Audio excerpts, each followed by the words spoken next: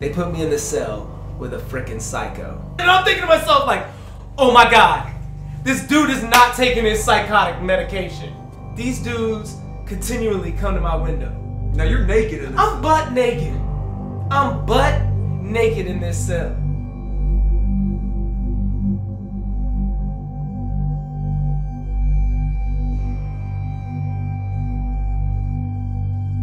What's going on, everybody? Welcome to After Prison Show. Old Joe and Free Dave, or Dave's Free, joining me here. I'm trying to make sure I've got my voice for this video. I've been dealing with a really bad cold/fever for like the last week, and now the last symptoms of this that I'm dealing with are, well, I'm actually losing my voice. So I'm trying to keep and make sure that I do have my voice for this video, because today we got something really special for you guys. I want to allow Dave to share some stories of what it was like for him this last year that he just spent locked up. And I thought a really interesting thing that we should talk about here is what exactly your first day being locked up again was like. Now, you know, when you think about this, the first day that you spend locked up, it is absolutely gonna suck. Whether it's your first time ever being locked up, or whether it's your first day getting locked up again after you've been locked up multiple times in your life. And that's pretty much exactly what it was like for you when you had to go turn yourself in to serve this year. Yeah, I didn't really, I was at a loss for words. I've never turned myself in. I've always, you know, gone on the run? Yeah, I mean, if you're going to jail, you know, I always feel, you know, the saying is, you know, make them do their job. Make them do their job. But this time you decided to not make them do their job, and in fact you turned yourself in. You did the right thing, you manned up, you knew you had made mistakes, and you owned up to that. I mean, I wanted to try something new. Responsibility. You know, it was time for me to grow up. I know it sucks that it's taken me this long, but I mean, I'm just glad that I'm here. I'm glad that I did it. I'm glad I made that choice. And you know, that's an interesting thing that you said. You said you wanted to try something different. You know, a lot of times we get locked up and we come out and we try to do the same things over again. And, you know, doing the same things, it tends to have the same results. You end up falling back into the same crowds, the same situations, possibly even the same addictions.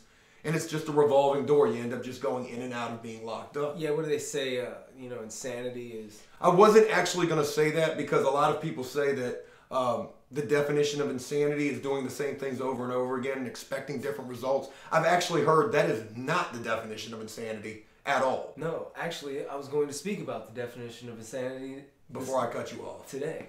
Yeah. What is the definition of it? So you know it. I don't know the real definition, but I met a guy, first day. You know, in the jail I turned myself in at, where y'all dropped me off. You know, my leg was broke, so number one, I'm already segregated. They put you in medical, right? And medical is screwed up. It's already, you know, pretty much locked down, the smallest block they can find in the jail. They put me in this cell for intake because they have to like TB test you. You gotta get some shot, take some blood. You know, they see what's wrong with you. So they throw me in this cell, and I'm in there with this guy, and he was the definition of insanity. He was the definition of insane. Yeah. I mean, you could judge, all right, you could judge for yourself. So this guy, right, I can still remember him. All right, number one, when I get in there, first thing I do is make my bed, lay down, go to sleep. I don't want to be there no more. I've only been there like an hour. I don't want to be there no more. So I'm like, it's bedtime. Right, you're absolutely sick to your stomach at this point. Yeah. You're like, oh my God, I just turned myself in. No thanks, I don't want any bologna. You know what I'm saying? I just ate 4 barbecue sandwiches. That is exactly what we ate. I did not forget about it. I told everybody about it. Like, yeah, I just ate me 4 I ate 2. I was like, I remember looking at you going, I want hey, another one. You think I can get another one? You were like, you want another one? I was like, I mean, I'm full, but yeah. I'm getting ready to go to jail, so. Yeah, I want another one. Yeah. I remember the lady looking at me like, you can't eat that. And you sure did. I sure did. So you're telling me that this guy that you met is immediately upon getting locked up, this is your first block that you're going into, which is the medical block. Well, it ain't even a block. It's like a horseshoe with a desk and then cells around it. Right. Right? And it's like 2-man cells. And then there's one that's got like 15 men in it. So thank God they didn't put me in that one. They put me in a cell with another guy. Immediately, like I'm laying there and I'm trying to sleep. Did you introduce yourself to this guy when you were I mean, I said, you know, what's up, man? I'm Dave. But just from his first interactions with you. It was like this. It was like, oh yeah, Dave. My name's Ronnie. Hey, Ronnie, how you doing? I'm Dave. I just turned myself in. I did the right thing. Man, let me ask you something. Can I have my hand back? Yeah. Let me tell you something, man. So I'm going to court for beating up my wife, right? And I mean, I didn't really do it. Well, I mean, I kind of did it, but they don't have no evidence. I just want your opinion. And I'm like, hey, look, man, I'm going to go ahead and I'm going to lay down for a little bit, right? And then we can talk later. He's like, yeah, go ahead. I just wanted to ask you if, you know, she had my phone with the picture on it where her eye was black. They don't have no evidence that I was the one that did it. I was like, well, is she coming to court? Because now I'm like, I'm going to milk this for all I can. You got some entertainment now. Yeah, immediately I'm like, oh, my life ain't that bad right now. Right. This guy's in here for blacking his old lady's eye, right? Which is horrible. Oh, yeah. It was horrible. So I'm like... That didn't sound very convincing at all. Well, I mean, I'm glad he was in there. Yeah, of course. Right? So he's just sitting there and he's talking, and if you could hear him, I'm like, well, where are you staying at? He was like, oh, I was at the In-Town Suites. We had a apartment or what do they call it? The studio efficiency. Yeah, he had an efficiency. Hotel room is what it is. Yeah, it was a hotel room with a microwave or something. They're not bad, though. I mean, if you don't have anywhere else to go for like $300 and something a week, you got you a place. Yeah. He's just telling me, I was like, well what happened? Now I'm curious, you know? I'm like, well, what happened? And he's like, well, you know, she fell. I was like, is that what you're going to tell the judge? Is that your defense that she fell down the stairs? It's like... How long did you work on this defense? He was like, look, dude, all I want to know is, can they convict me just off of her word? And I was like... Yeah. Yes, they can. And we're going to talk more about this later. He's like, all right, yeah. I just want to show you this picture, right? And I'm like, dude... For real, like, can I please lay down? Hold on, he wants to show you a picture of what? And where is he going to show you this picture? Does he have the phone in there with him? No, he has got his case. Oh, his motion of discovery. Man, he told me he blacked her eye. But you saw the picture? But she fell, right? He beat the shit out. He beat the shit out of this girl, man. Like, really bad. And what he did was, she got mad at him and he got mad at her. And he found her texting somebody on her phone or something. Were they involved with drugs, do you think? Do you know? I think they were smoking crack.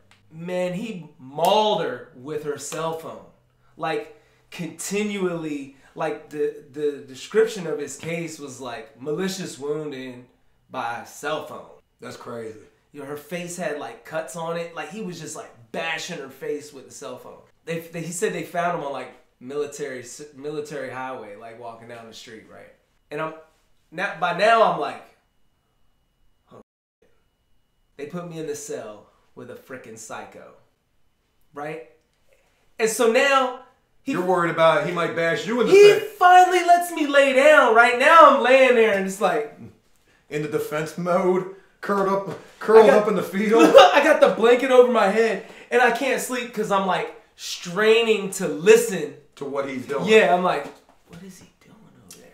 And you know, so I don't mean to cut you off, but I have to bring this point up. Oh no, you did. Well, I do apologize. Don't apologize. Just know that you did it. Yeah. Touche. I say all of that to say this. How many times have you heard that in your life? Or while locked up? Oh no, what's the one where you're locked up? One thing for sure. Two things for certain. Hey, one thing for sure, two things for certain, homeboy. You're like, hey, yo, you can bet it. You better bet it. I think to myself like, oh, that's money right there? Hey, that's straight money. Oh, that's a lock. What you talking about? That's a lock. We behind locks and bars right now. Yeah, that's a lock. A lot of crazy things you will definitely hear being said repeatedly while in prison. But getting back to the point that I was trying to make when I did cut you off, I do apologize for that, is you know, no matter whether it's your first day getting locked up or you've been locked up, getting into a new housing situation, a new cell, and being locked in a cell with somebody who is either, like you're saying, insane or weirdo, or somebody that just doesn't give you a very good feeling or sense with that first impression, that is an absolutely uncomfortable situation. And literally, it's almost like you have to sleep in there with one eye open. Oh yeah, I didn't sleep for real. It was hard to sleep. Now, was it because of the fact of him, or was it because of the fact that, you know, again, this was day one, and you're probably thinking about a lot of stuff? Well, it was because of him. Like, I wasn't afraid if something were to happen, but I was afraid that he would do, like, just kirk out and do something. Because you were at a disadvantage with all of this. I mean, Yeah, you went in there like broke wing. I mean, you had one good wheel. Yeah, one good wheel. Did you have your crutches in the cell with you? Yep. Well, then you were probably at more of an advantage. Dude was crazy. Was he a bigger guy? No, he's about my size. Well, describe to me what he looked like. If you could compare him to anybody. He had a really big forehead, dude. Like, sort of like yours? No, bigger than mine. Wow. Yeah, he had a really big That's forehead. actually hard to like imagine. A protruding forehead. And he kind of had a lisp. I've got a lisp. Right. Sometimes I don't realize my lip is still not fully closed as I'm speaking. What? I'm like the lip whisperer. What? The lip whisperer. Lisp whisperer. Yeah, but this is the crazy thing. So this is my cellie, right? Oh, another thing he wanted to talk about was commissary. You're just getting in. You've been in for like how many hours at this point? A few, right? I've been in jail for a few. I've been in the cell for like 15 minutes. I've already got this guy's whole case. Like the guy... So if you were a snitch, it was over for him. Oh, he told on himself. He was like, I mean, I did it. I mean, I'm just going to go with that. I wasn't there when that happened. They're going to believe that every single time. Especially the fact that this is the second time he was in jail for whooping his wife's butt. He whooped her butt too. I mean, she was messed up. Med pass comes. The nurse comes to pass out medication, right? And he's got a Skittles pack. Yes. But the nurse goes, look. Oh yeah, his name's Rodney. We're going to go with Rodney, remember? So she says his name. And then she goes, you're taking your meds, right, Rodney? And he's like, yeah. And he looks at me and winks. Like, yeah, we got him. Like, you know what I'm saying? And I'm thinking to myself, like, oh my God, this dude is not taking his psychotic medication. I'm in the cell. So he falls asleep. I'm tapping on the door. I'm like, yo. You gotta get me out of here. So they move me. I end up going to Hampton Roads Regional, right? I end up getting transferred to the other jail. I'm in there. They put me in the mental health block. That's where they put me to do my suicide, my last 24 hours of suicide. They put me in the suicide cell in the mental health block. This still ain't the first day. This is way past the first day. It's a week later. Okay. But it's my first day in this jail. Okay. Right, so I'm in here. They move, for me to do my 24-hour suicide, they put me in the suicide cell, the camera cell, inside the mental health block.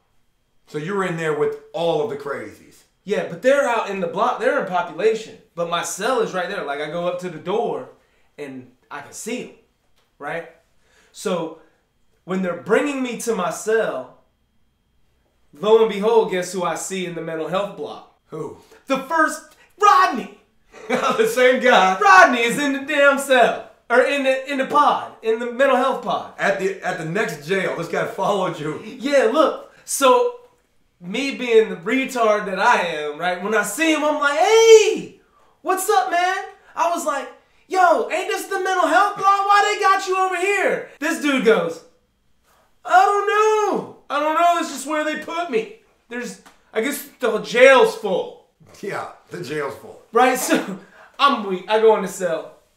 After that, these dudes continually come to my window. Now you're naked in this cell. I'm butt naked in this cell. And they keep coming to the window like, do. one dude, first dude, do. You got some coffee? No, yeah, yo. No, actually, look, first dude, do. Hey man, what happened to your leg? Right? And I was like, the only thing you're wearing is a cap. look, I look at him, I go, what are you talking about? Right? I told you, it's retarded. I was like, nothing, I'm good. Like, nothing happened to me. He's like, man, something happened to your leg, man. What happened to your leg? I was like, oh, I broke it. He's like, oh, man, I knew you looked different. And I'm thinking to myself, like, well, I ain't never met this guy in my life. I don't know what in the world he's talking about. He thought he knew you. Yeah, he thought he knew me. Did he know your name? Charlie. Hey, Charlie! Charlie bit me. Hey, but no, he was like, come on, man. Weren't you just in here? And I'm thinking to myself, like, no. But I'm going. I told you, I'm stupid and I'm looking for entertainment. You got to think, the last suicide cell I was in Chesapeake, there was nothing. There was nothing. There was nobody around. Like, when the police came to the account, handcuffs. I was like, hey, man, so what's going on? I would just start talking to the cops would be like this. The cops would be like, dude, you're naked, and I'm not trying to have a conversation with you. Though I might be a guard, you're still a naked man. They would just be like, I got to finish my rounds. Hold on, wait, don't go yet. Don't go yet. Tell me everything that was on the news yesterday. I ain't seen the world in 48 hours. Look, it was just like on the way out. You remember when we're trying to sneak out, we had to keep going to the bars, and you catch the guard's attention, you'd be like, what time is it? Hey, man, can I get an extra blanket? Man, it's cold in here, man. Go ask mental health officers, can I get a pillow or something? Like, I just ask them anything, right? Would they give you conversation? Would they kick it with you? Some of them that knew me from before. Some of them that, because by then, I told them the story about APS, how dude had seen me through the visit, got me put in there, why I was in there. They would watch the videos, then they'd come kick it with me, talk to me about it.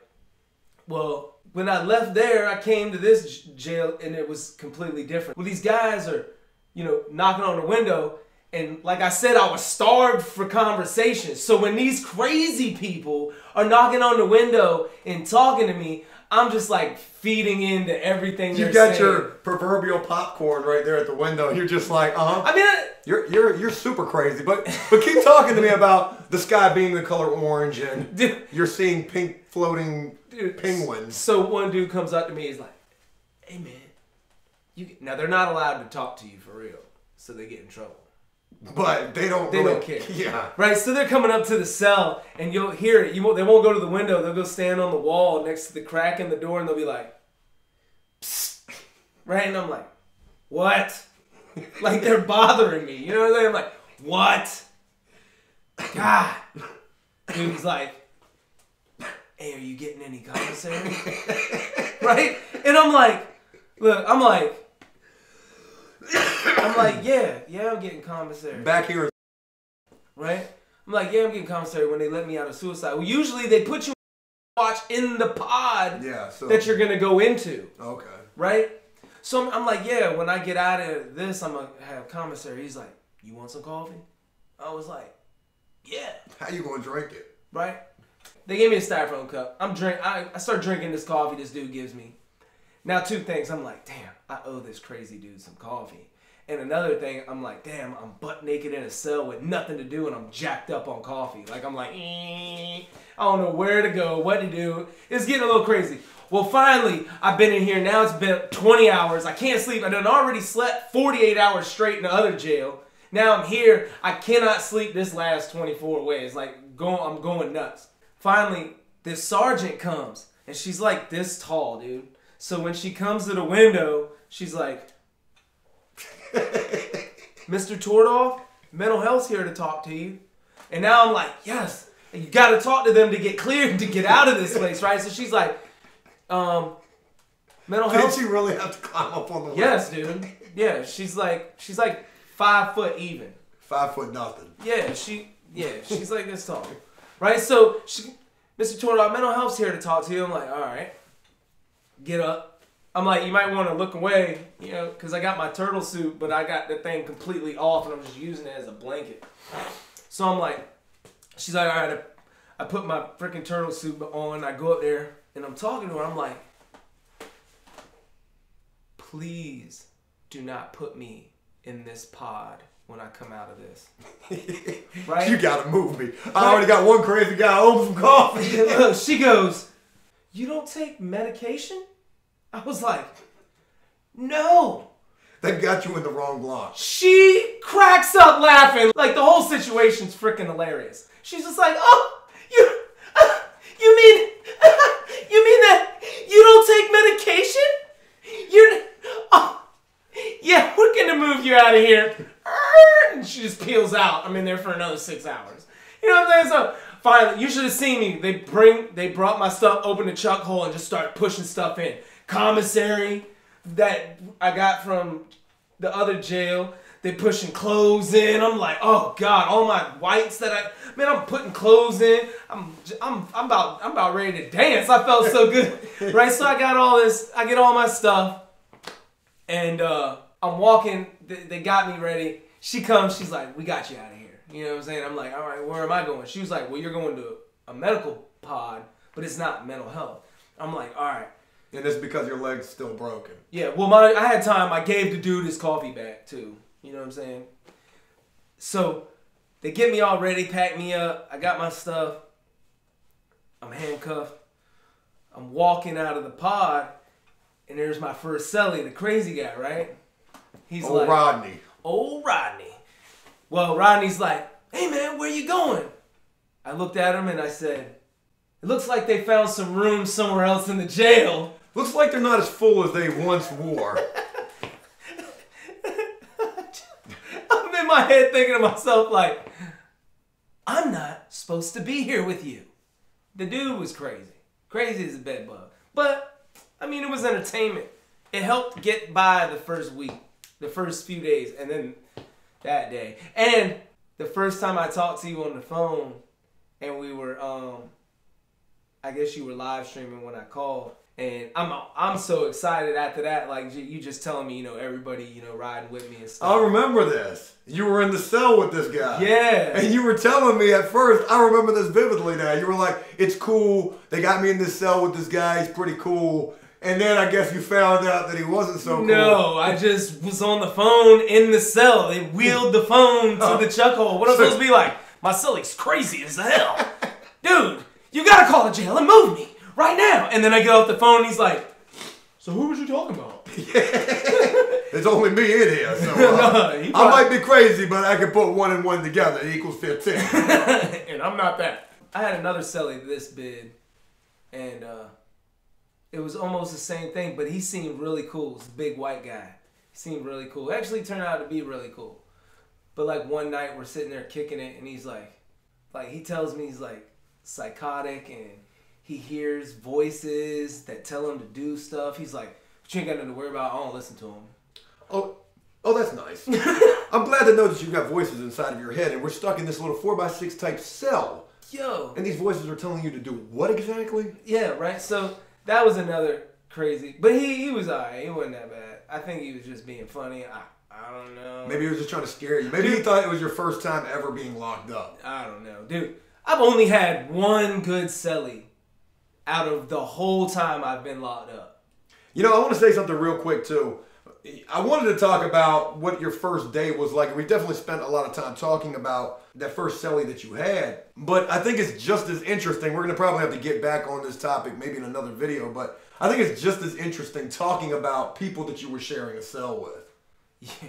Yeah, well, like I said, I've only had one good cellie. Like, every cellie I've ever had was weird, scary, smelled funny, old. Nothing in common with this guy.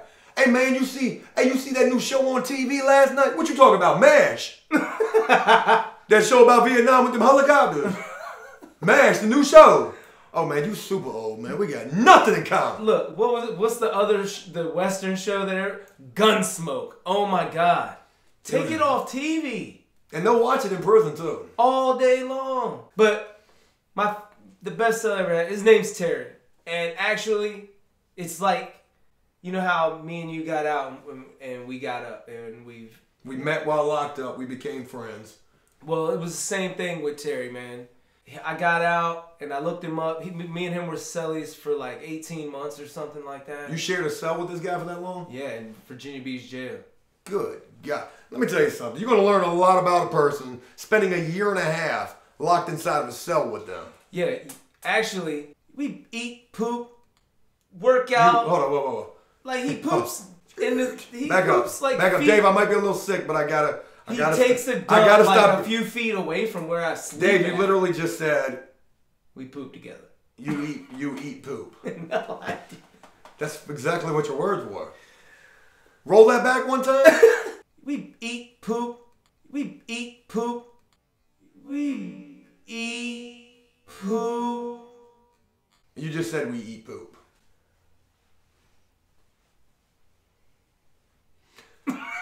Moving on.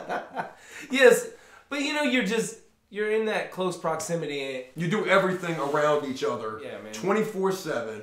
Eat, sleep, use the restroom. Is that the way we're supposed to say it? No, I mean it just sounded less. Separate it and make it less vulgar. Yeah. Less like you're eating doo-doo. But again, you spent a year and a half locked up with this guy. Yeah. And man, we just got real tight. The crazy thing is actually when I came in, I was assigned to the bottom bunk, and he was on the bottom bunk, right? So you were like, I'm thinking he's sleeping, right? I'm like, I tell my homeboy that I see in the jail, I'm like, yeah, this dude's gonna have problems. Do you think he ain't gonna get on that top bunk, right? And my homeboy's like, oh nah, Terry's cool. Terry's real cool. And then I hear Terry go, yeah, Terry's real cool. I was like, I was just playing, man. I didn't know you was really awake and listening. He stands up. It's like, he's like 6'4". He's as tall as you are, right? I was like, man, yeah, we cool. I mean, if you want to be on the bottom bunk still, I mean. Nah, that won't happen. I was messed up at that time. My back was messed up. I was like, no, I was assigned to bottom bunk. I was like, yeah, my bad, bro. Your back was about to be more messed up. Medical. Oh, you had the medical slip? Yeah, I was. Yeah, you know, you think you sleeping on this bottom bunk, but I got this piece of paper from medical right here that says, I'm getting that bunk. Fuck! Get your ass on the top bunk. And you're like, okay. Have you ever seen that? Seen what? Someone get beat up for a bed? Absolutely. It's crazy. I'm looking at him going, dude.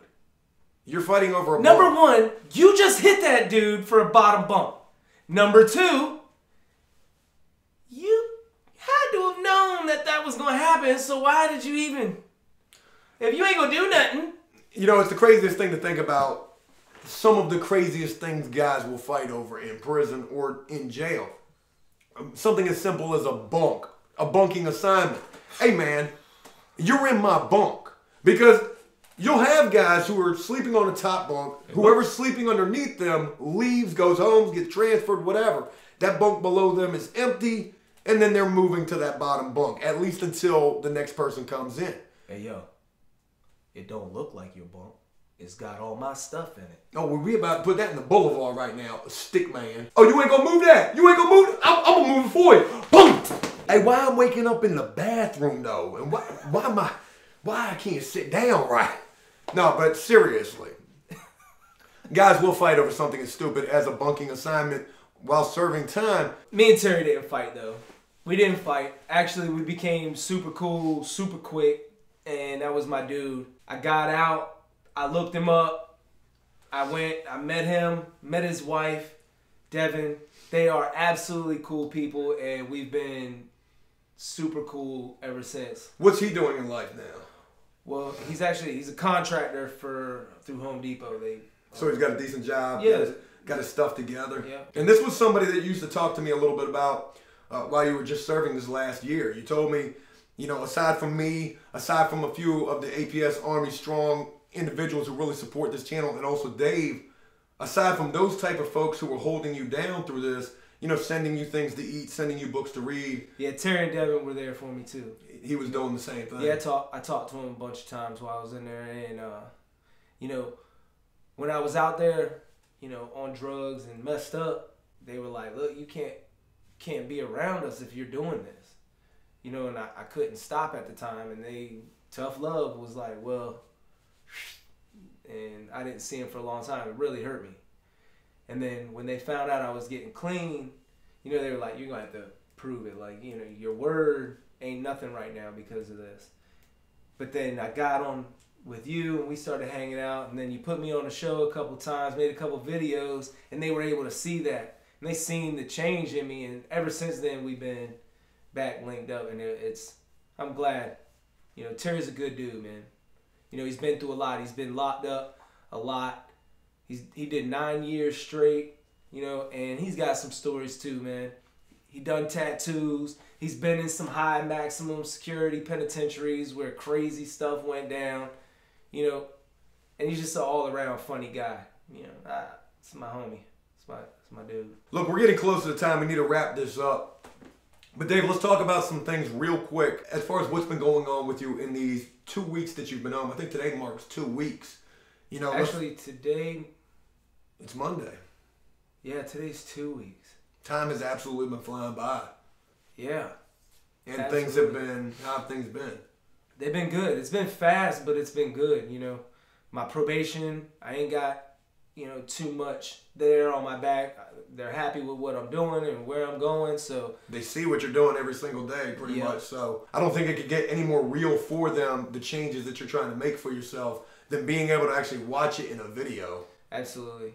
Look, we're going to go ahead and wrap this video up now. I want to allow Dave to share some of these prison stories of what he just went through throughout this last year that he had to serve. And if that's something that you guys would be interested in, you know, please comment and let me know. Hey, look, that's it. I hope you enjoyed this video, and if you did so, please leave a like and a comment letting me know exactly what you thought about it. As always, enjoy life.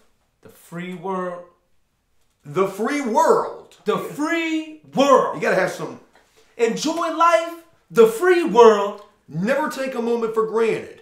And make the most of every day. Peace.